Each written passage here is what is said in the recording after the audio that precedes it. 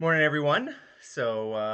Yeah, beautiful snowy morning, except for when your custodians are out and you get to work and you realize, oh shoot, nobody's here to shovel the walk.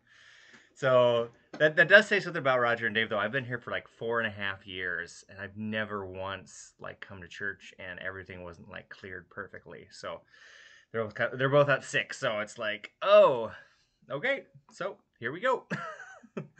Kind of one of those things. Sometimes yeah, it's we a lot of the times what Dave and Roger do behind the scenes, we don't always see or think about, but they definitely do really really good work because everything usually runs smoothly and is fixed and looking good. So yeah, today I'm thankful for them because yeah, shoveling snow, spreading salt, I don't mind it, but it's not my favorite. So of course I don't know whose favorite it is. So anyway, today we're gonna dive in to chapter 7. And we're going to do verses 1 through 7 here um, today. So let's go ahead and yeah, jump right in. Good.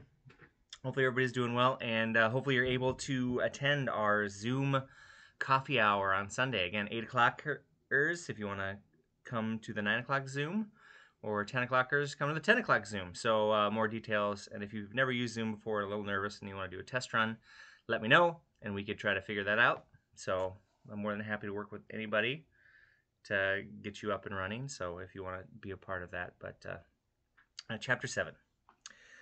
Now concerning the matters about which you wrote, it is well for a man not to touch a woman, but because of cases of sexual immorality, each man should have his own wife, and each woman her own husband. The husband should give to his wife her conjugal rights, and likewise the wife to her husband. For the wife does not have authority over her own body, but the husband does. Likewise, the husband does not have authority over his own body, but the wife does.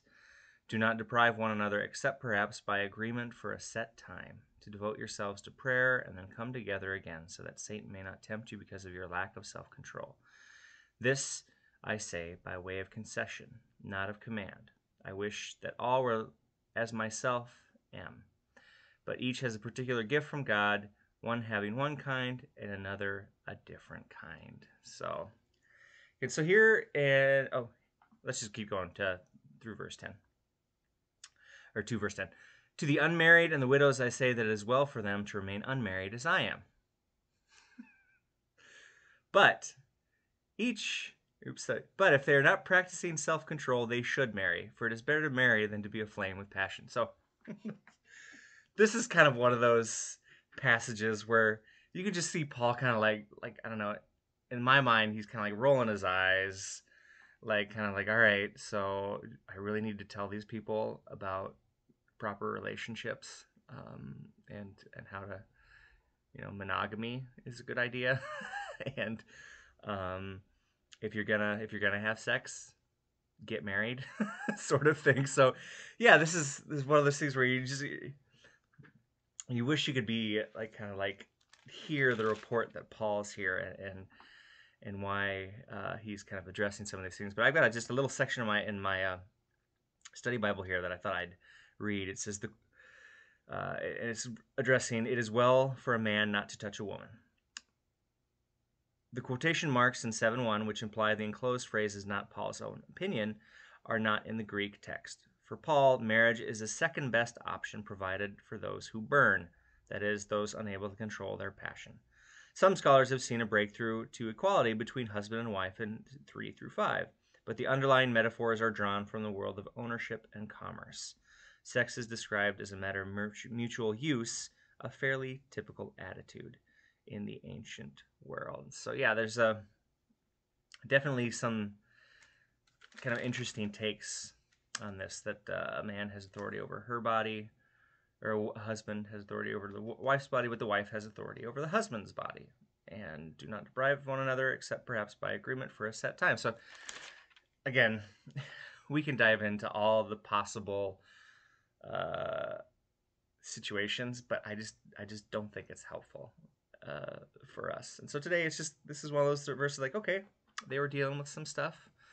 And Paul tried to address it, and yeah, we know that Paul was of the opinion that, if one could serve God, and not be married, that was probably the best way. But kind of makes concessions, says, well, people want to be married if they have that kind of heart and passion for each other, then get married.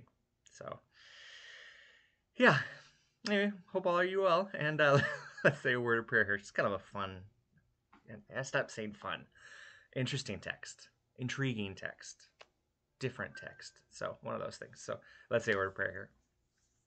Good and gracious God, we give thanks for those people in our lives who probably do those jobs that we don't really notice that much, but that we're so thankful for them, especially for Roger and Dave. Just be with them and help them to heal and get better and come back so I don't have to shovel snow. And that's not a selfish prayer. In Jesus' name we pray. Amen. Okay, take care, and you guys, we will see you tomorrow.